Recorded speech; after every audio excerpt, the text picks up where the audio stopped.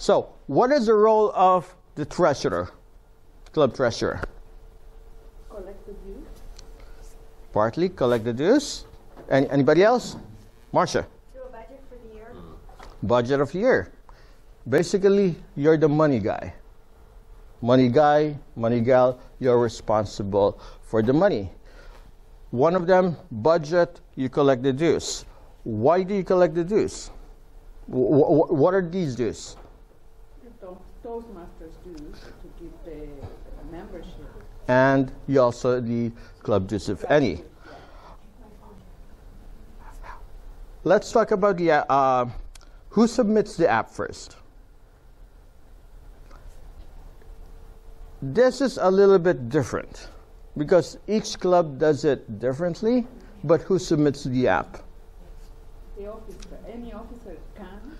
Any officer can, but specifically the BPM in our club. it should be the treasurer technically. Why the treasurer? For the payment. Because Payment? generally, the treasurer is the only one that has the card. Exactly.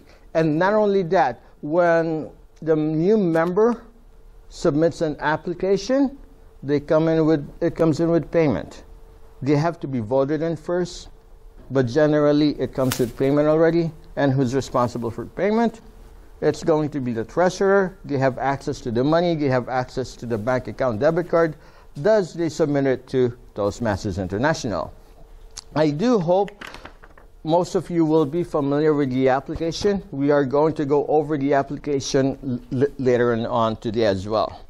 Let me give you a scenario or an example which one of my clubs is going through right now. Next year, we are going to be celebrating our 80th anniversary. 80 years. Cosmo is celebrating 80 years next year. You guys are going to be invited. So, in order to pull this off, we're going to invite guests. We want it to be done, maybe have a reception, a restaurant. We need funds. So, we need to do fundraising. Is this part of the budget? Well, it depends upon what kind of fundraising, because TI really specifies what we can and cannot do. To your point. But the money we raised, generally, is this part of the budget? Well, yes, if you do it legally. Here's the trick, yes. Of course, we don't allow any gambling. What we do is we keep separate funds for it. Here's another trick question, part of the budget. Can you pay member dues with Toastmasters funds? No. No, you may not. Aside from being in the Toastmasters rulebook, the members should pay for themselves. Any question regarding this one? Just that somebody else can sponsor. Somebody else can sponsor, but funds cannot be released from their account. If we decide to have a party, example, a Christmas party, we want to decorate the room, can we take that out of the budget? But there's something else which has to be done if you're going to be using club funds. Budget? Members have to vote on it. Did you know that? Oh, I gotcha. I gotcha at once. So, if we are going to have any special event, let's say we want to create generic club business cards, which isn't in the budget at the beginning of the year, because the budget has to be voted on by members as well. We do it in the district. If somebody wants to have business cards, it has to be voted on by 2/3 of membership. Membership, those present in the room. Any questions so far? You don't have to have a quorum to do that? You need a quorum. That 2/3, I believe, is a quorum. No, or 50 plus 1. 50 plus 1. Okay. I'm thinking about the larger. Okay. Yeah, quorum is 50 plus 1, but it's 50 plus 1 of the members present. Members, yes. Only those in the room Total present. members of the club. Exactly. You might have 20 members in the club and 10 are there. Quorum is 6. Quorum is 6. There you go. What happens if the treasurer is not available? They go on vacation, or probably you never hear from them again. They leave Toastmasters. This is a trick question. If you have a bank account, right? If something happens to us, fortunately, money goes to Uncle Sam, right? So in order to prevent that, what do we do? There should be 2 signers. There should be 2 signers. Usually that's going to be the President and the treasurer. there you go. Thank you, Marcia. When do we vote in new members? So we have a new member, they give their application. Officially, when do we vote these new members in? Once they put in their application. Your club may be doing at the end of the meeting. Other clubs will do it at the beginning of the meeting during the business section of the meeting or announcements. Who here has done accounting? Do you know what the IRS stands for? Internal Revenue. Jail. Nope. It stands for I'm really scared. Which is why we submit a form to them so you won't be scared. And what is that form? The 1099 is for tax purposes as well. So we don't use it. Not Marcia. I want somebody else, not MBB. Not the experts. Somebody else to answer this. Well, Stress. I can say that I believe the 199A There you go. submitted to the FTV, There you go. not to the IRS. Yeah. We don't turn anything in. Yes, the IRS Submits it? that you're a non-profit organization, but that's Mhm. submitted by TI. There you go. But that's a good question. Who does turn it into the IRS? Who does turn it in? To the FTV, the franchise. The franchise tax. Who Who, takes who care takes care of that? Treasurer, The treasurer. And how long does it take? 5 minutes. Approximately about 30 seconds. But you still have to submit the 199N For the state. 199. for the state. Not IRS. So the treasurer receives this during January, right? And what would be the deadline to submit this? May 1. Hmm? I think it's the 1st of May. 15 actually. May 15th. May 15. Same thing as corporate filing, because individual taxes is April 15. Corporate filing is May 15. What happens if you don't file it? You lose your tax exempt status. There you go. So the $45 we pay as membership to Toastmasters, we can't file it as, or for this specific club, we can't use it as tax deduction. Now, how do we collect payments? From our members, let's say dues renewal or new members. They join Toastmasters, they renew their memberships. How do we collect payments? When you mentioned earlier that the form has like a PayPal button. Welcome. It has a PayPal button. Are you talking about you have an online form? Hi, come on in. What other options are there for collecting payments aside from PayPal, checks, and cash? We are in the digital age, so there are other options of collecting payments. Oh, I forgot to mention, we have 2 members that actually pay with cash. Cash, okay. And old-fashioned money. And then you put it in the bank account and all that, right? I was getting at, we all have a lot of digital platforms right now. We have Venmo, we have PayPal. How many are using Square?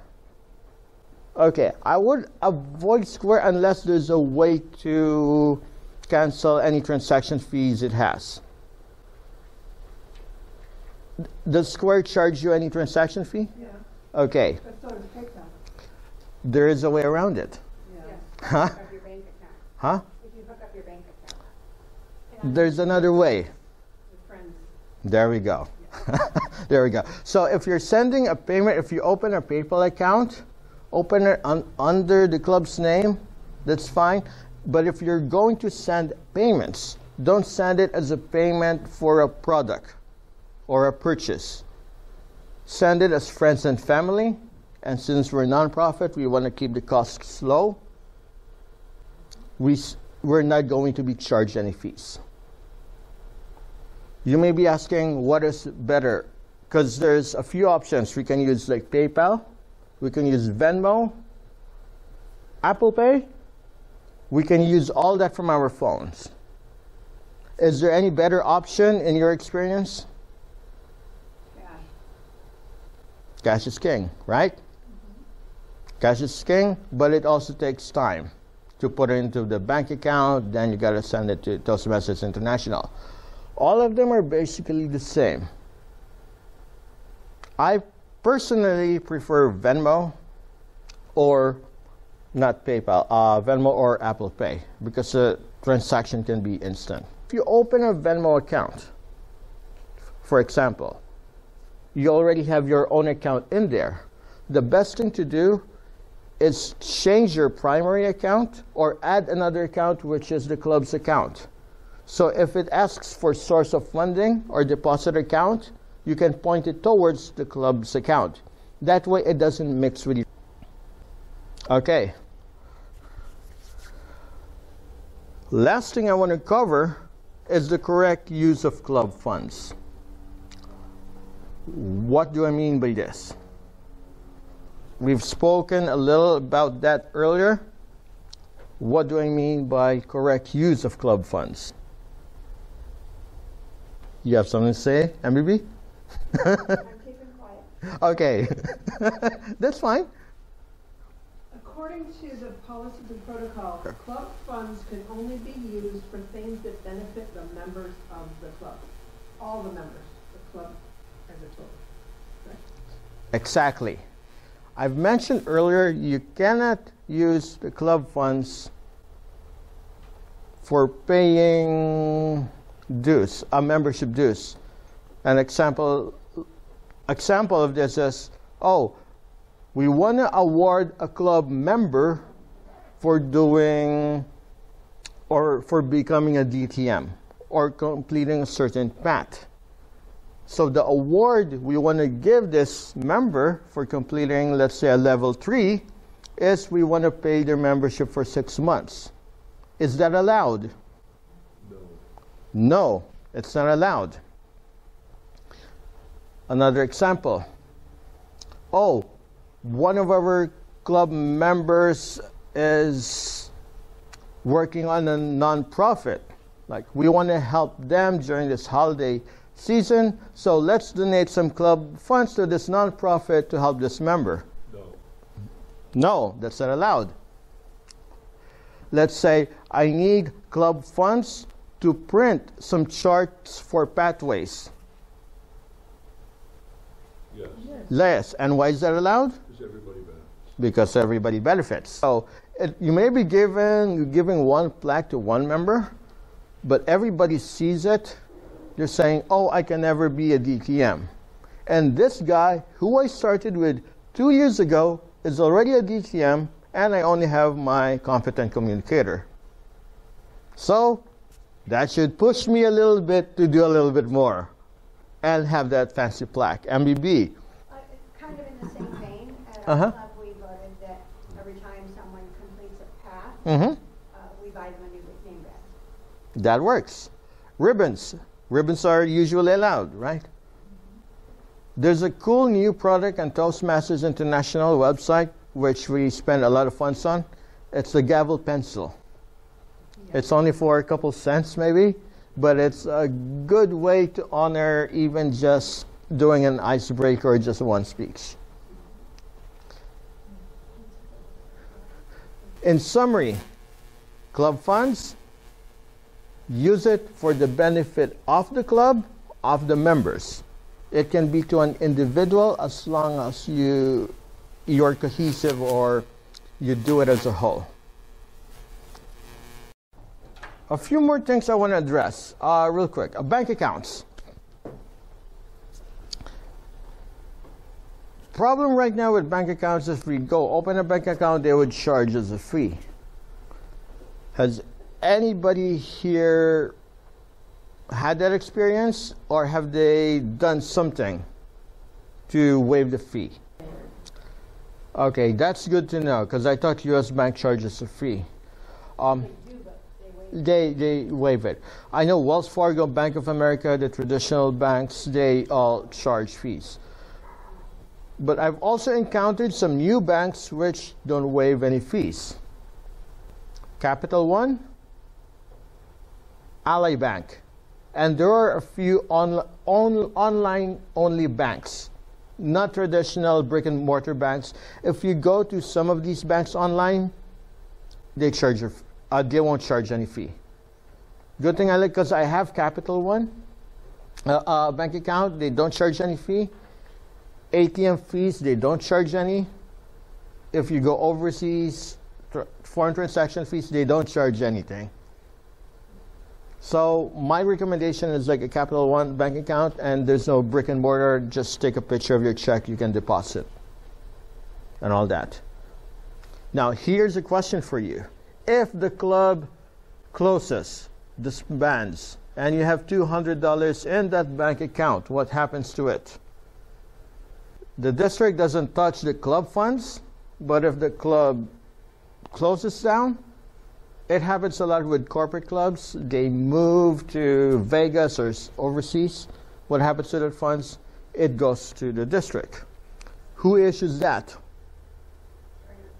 Or the signer, because the treasurer may no longer be there. Treasurer or president or whoever's the signer of the bank account. Make sense? Okay, there was one more thing I want to cover. Bank statements. Why do we need bank statements? Paper trail. Paper trail. Audit or reconciliation. Especially if you're going to be in a big club, let's say with funds of over $10,000. I know of a club like that. I'm not going to name it because you're pretty good. If they have big funds, then you have to do a lot of reconciliation. What do I mean by this is a little bit more technical. What do I mean by reconciliation? You want to make sure that every check you paid matches that of the bank statement, bank account. Because if not, numbers don't lie. You may be losing something, and then that's where you're going to find out where did this money come from or where did this money get used. It doesn't lie. You're going to find out where it is. Okay, some of you are self-explanatory, but we're going to go over it anyway because sometimes it confuses a lot of people. So you give a new member or a dual member or just somebody who wants to join your club. We're going to start off with the club information. Club name, we all know what the club name is, right? Club city, this is where you meet. No. All right, any other questions? We're going to move now to the application. We're done with the bank statement. Club number. Usually, we don't know what the club number is, right? We always forget what our club, except for us, right? No, I only know the 4-digit ones. The 4-digit ones, yeah. How do we find the club number? Club Central. There's an easier way.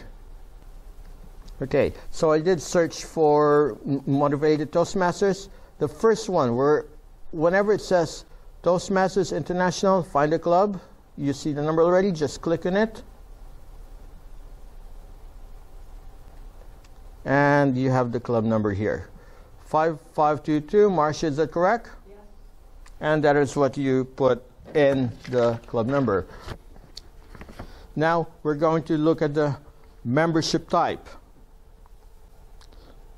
Let's do this a little bit more interactive. What is a new member? I'm going to get somebody who's never been a member before. Right.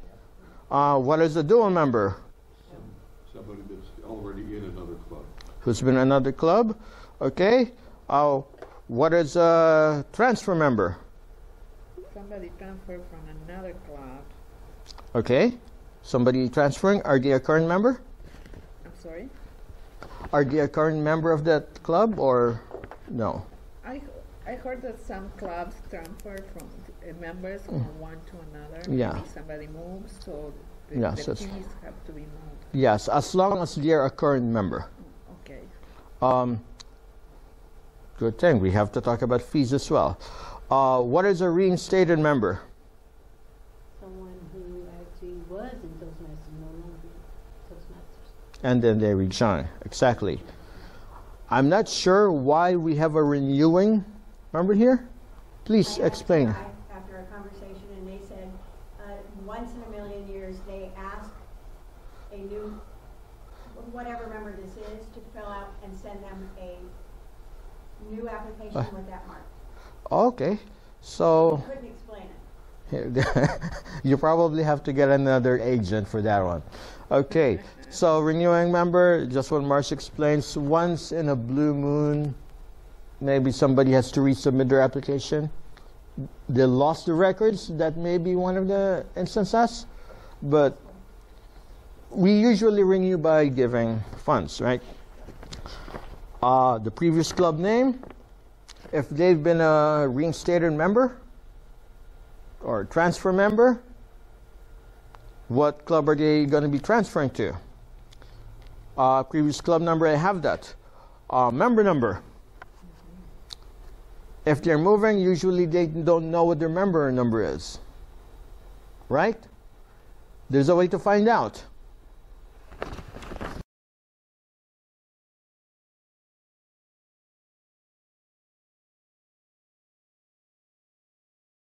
With the applicant's information. Some of them are pretty self-explanatory. Male, female, gender, I don't think that's necessary to fill in, but these are the necessary ones. Last name and first name. Also pretty self-explanatory. Now, if you look down below, one line below, the monthly Toastmasters magazine will be sent. This is the address. Organization in care of. What do I mean by this? If it's a corporate account and they're paying for it. Boston Scientific, for example, is a corporate club who pays for their members. If they want to receive the thing in the office, if they are handling everything for all their members, then it goes directly to them. Because some corporations, they pay for everything. The sponsor. So that is an organization in care of. But as individuals, address line, address is self-explanatory. City, state, province, country, postal code, name, and email address. Keep your email address consistent because this is where you get a lot of information and this is where we find you as well. Now we're going to go to Toastmasters International dues and fees. Still on the first page. Is everybody following? The new member fee is $20. What is this $20 for? Pathways. Exactly. So I'm not supposed to mention it, but it's to get the educational materials. You're a new member, you need educational materials. That is what that $20 is for. Membership dues. People don't know really what to check on this one. Let's say this month, I want to join December. How much am I supposed to pay? $30. Why $30? It's prorated. Did you get it? So you're going to have December here, and then you're going to pay $30. Right? If I want to join, let's say, in July. Yes? $22.50. And the total I'm going to pay is? $42.50. Now, if I want to join, let's say in April, how much do I have to pay? $45. $45 and 20. plus 20? $65. $65. If you charter, it's also $65. But there's also an exception. We need to support the club too. We need to pay for printing. We need to pay for the ribbons. What are those called? Club Club dues. And where does that go? in the gray area. In the gray area, yes. So if you look at it, we're going to go over this real quick. The international fees and dues, let's say in October, 45. 45. We put $45 in the first line. Is everybody following? New officers, keep note. The club new member fee. What is this club new member fee? That's the $20. $20, right?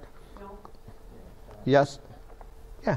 The new- Club new member fee. no, new club member fee in the club box has to do with an individual club charging a one-time fee for something extra in the club.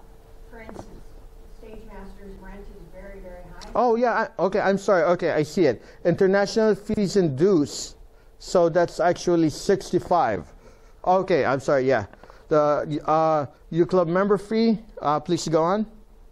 So Stage Masters has a really high rent, and so we defray it a little bit by a one-time charge of $10 for every new member. There you go. And what are the club dues? $4 a month. $4 a month. Some clubs would charge $1 a month, and these are used for printing materials, buying ribbons. They're also used for paying rent. They're motivated Paying to rent. pay $17 a month. $17 a month. That's good because I know Warner Center is almost $200 every 6 months. They do it in the Marriott with Rose Lane. So, you guys ever hear of Warner Center? You probably have. Yeah, they're almost $200 every 6 months because each meeting I think costs them about $400. So it's so they do pay a lot. Club total payment to the club That's about $33 a month club dues.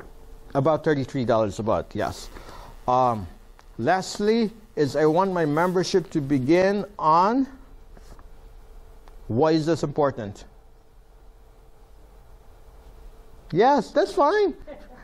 So that it's very clear to the new member what amount of dues they're paying, so that when you charge them for April, they can't say, wait, I just paid for all of this. Exactly. And you have proof that they only paid for 4 months. Exactly. And another instance is, here's my application, but I'm going to be on vacation for the next month.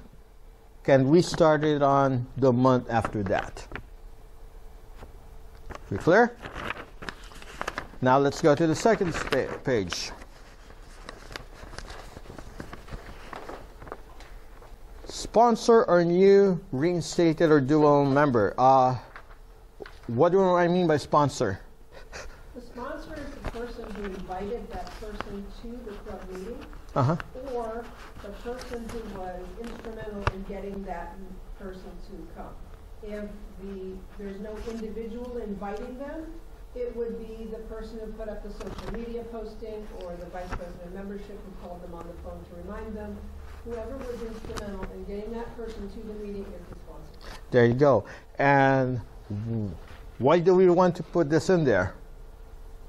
So I can get a ribbon, a pin that says 10 new members. There you go. So we get a couple. Toastmasters would send us award. Like there's one which says like sponsored 5 members or 3 members. So it's a little bit of recognition,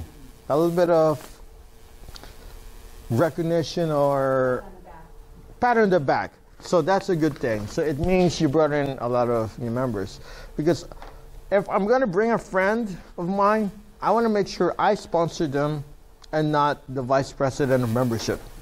Because they had nothing to do with a friend of mine, right? So this is all that is. Exactly. So a little bit of story. We've just started a new club, right? Executive Minds. One of the applications, it was a little bit messy. So instead of filling in the charter application, they submitted a regular membership application. It works too. And guess what they did? They became a sponsor. On the second page, almost all of the applications was one person. I'm not going to name names, but I found it a little bit too greedy. Right? On the application, it was just this person's name. I was like, okay. But they don't really get credit for it. Why? Because it's a charter. A charter, it means it's a new club. So, a new club, yeah, screensaver, sorry. So it's a new club, you don't get credit for it. But we're going to talk about that later. Next, very important. Who knows what I'm getting at? Very important. This is what we need. If not, we can't process the application.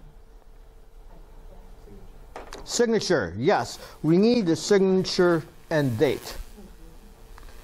If the member wants a copy of this, we need one more signature. Club officer's signature.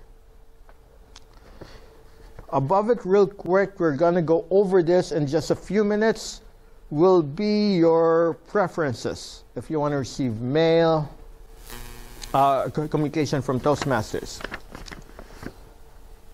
This is a good practice. If a new member joins in, how many of you would run an induction ceremony? Not much. But it's a good practice, once they're voted in, to have them read a Toastmasters promise. Does everybody see that portion? Toastmasters promise, that way they remain committed to the club. Next page. Payment information. Again, it's pretty self-explanatory. These are only for any credit card, check or money order payments, and for record keeping.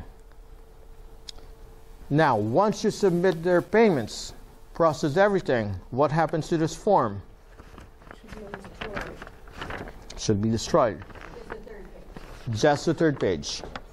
And what happens to the first page, first form? You need to keep it.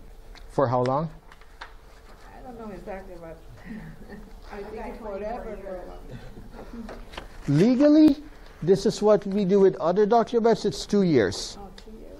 I'm not sure how long Toastmasters has it, but just to keep with standards, it's 2 years. 2 years. And who keeps it? Should be the secretary. There you go. Who helps the member fill this up?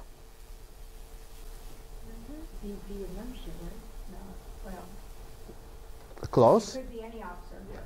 It's any officer. But then after you fill this out, this goes to the treasurer, who then processes it online. And then once it's done, secretary does record keeping. It's very important. Every officer should know how to fill in an application. I know it can be a little bit confusing, especially the portion of the membership dues. But if you review this like one more time, we'll get through it.